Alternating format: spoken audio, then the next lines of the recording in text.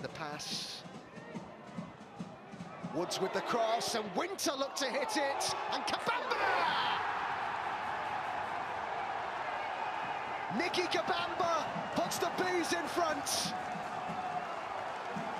It's yet another game without a clean sheet for Borehamwood. Cox.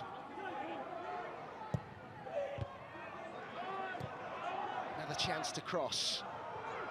Now it might be put towards goal. It's spilled by the goalkeeper, and is it off the line?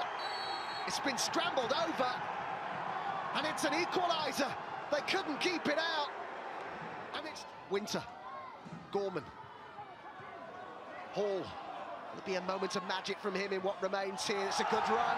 He's brought down by Ilisami, who has been booked.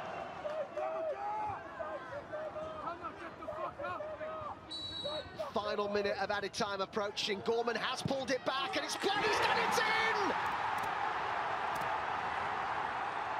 De Havilland has probably just won this for the Bees.